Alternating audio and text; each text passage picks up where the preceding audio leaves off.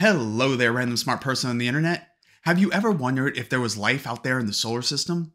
Of the 8 planets, it seems as though Earth is the only planet to harbor life today, but that may not have always been the case. Billions of years ago, life may have arisen on both Venus and Mars.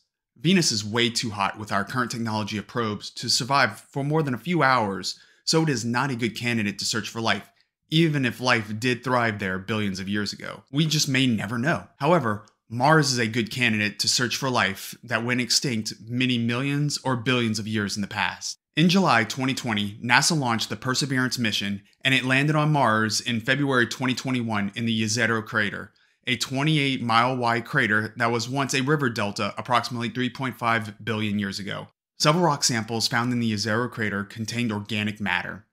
Perseverance is studying sedimentary rock from the former delta and have already found rich supplies of rocks that will help planetary scientists understand the geologic history of Mars. With the help of an instrument called Scanning and Habitable Environments with Raman and Luminescence for Organics and Chemicals, or SHERLOC for short, organic molecules were found in a 3-foot wide rock believed to have been formed by mud and fine sand in a saltwater lake billions of years ago. This finding was not unexpected because it lines up with previous research of the red planet. The Curiosity rover found evidence of organic matter in rock powder samples in 2013. Perseverance detected organics in this crater before, but what makes this find special is in an area where conditions could have allowed life to exist in the far distant past. The fact that organic matter was found in sedimentary rock is extremely important.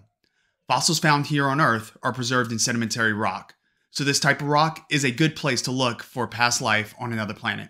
For advanced as Perseverance's instruments are, and they are advanced, further analysis and conclusions regarding what exactly was contained in these samples will have to wait until the samples are returned to Earth to be studied in depth. While we currently do not know with 100% certainty if there was life on Mars billions of years ago, we are finding more and more evidence that there was life on another world, and we are closer than ever to answering that question definitively.